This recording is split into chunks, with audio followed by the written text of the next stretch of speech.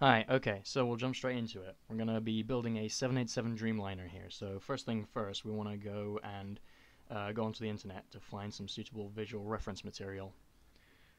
In addition to that, we want to make sure that we've got the relevant specs and stuff as well, just so we know where everything is exactly on the aircraft. So as you can see, Wikipedia is a pretty good source for this sort of thing. Anyway, so we're going to jump over into SolidWorks, set up our document, get ready to actually start importing some of this material and start building the aircraft.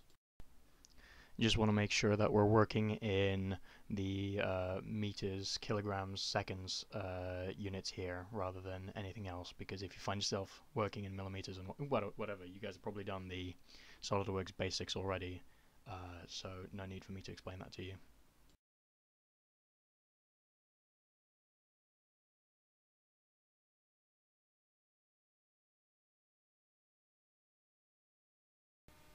So in this folder here, what I've done is download the diagram images of the plane, all of these different perspectives that we found on Wikipedia. Most planes you're likely to be working with will have some sort of reference image as well, something similar that is a nice sort of guide from which to work. And they tend to be to scale, which is also quite nice, but do verify that they're to scale before jumping headlong into it, because otherwise you'll get later on into the process and realize that things don't quite match up.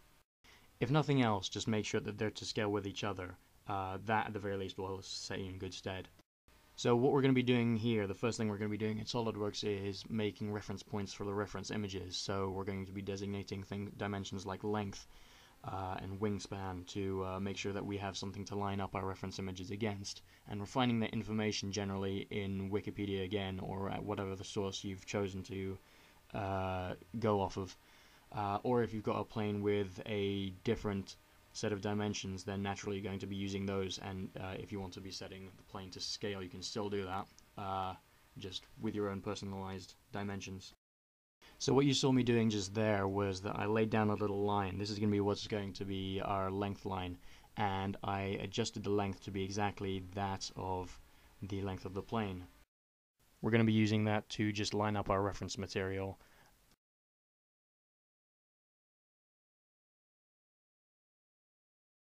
So just while you're working, make sure you're labeling everything that you do, just so that you know you can go down the list on the left-hand side as more and more items build up and you know exactly where and what everything is.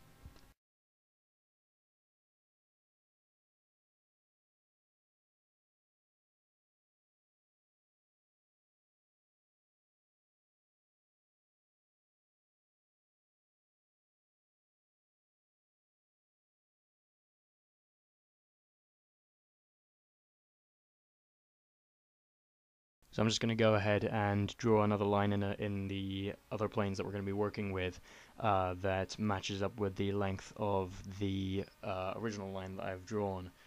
This is just simply because of the way that SolidWorks works, that you need to have, it doesn't always let you align things on different planes if you're going at it from a weird angle, so just make sure that you've got lines on every plane.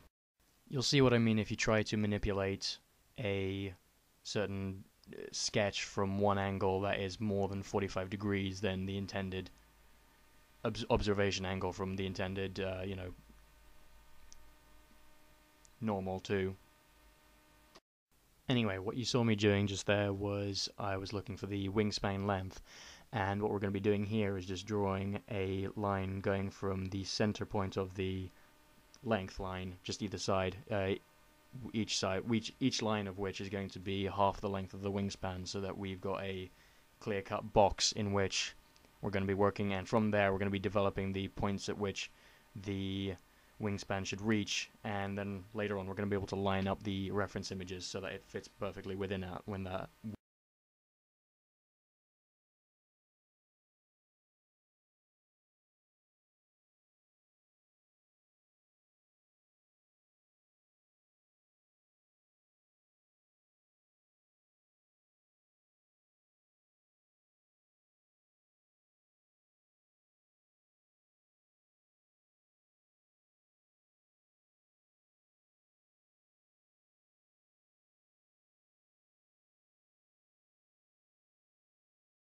What we're doing here is a case of we're just going to be drawing another little line at the end of the fuselage length, because obviously when you're looking at a profile of an airplane, the furthest back point on the plane isn't actually on the fuselage, it's on the tail, it's on the back tip of the tail. So what we're doing here is just drawing a line up to be able to align that on the reference image.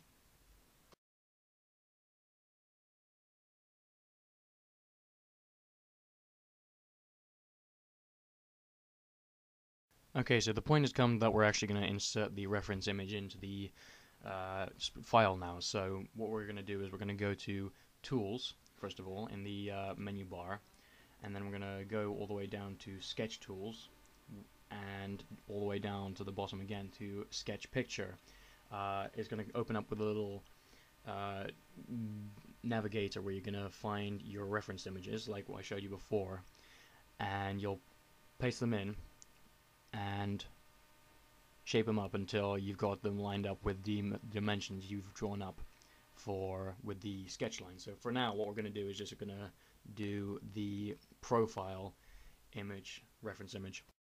So you can see I've sort of lined up the nose here with the beginning of the line that we drew initially, and it's going to be a case of we're resizing it back and forth until the tail matches up with the line as well. We're not going to be changing any scales or anything here. It doesn't need to reach the top of the line that I've drawn. It's just a case of this is a vertical line, and the tip needs to come up to that point somewhere along that line, and that's going to fit what we want.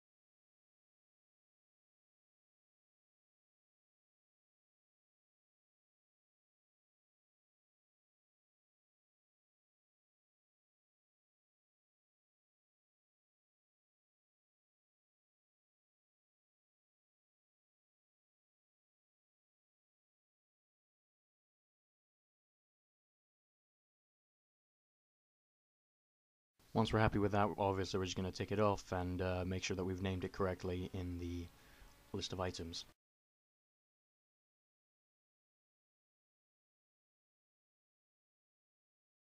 So we'll move on actually now to the top plane, where we're going to do something similar again, where we've got the wing box that we outlined earlier, and we're going to import a top-down image of the schematic, or well, the reference image.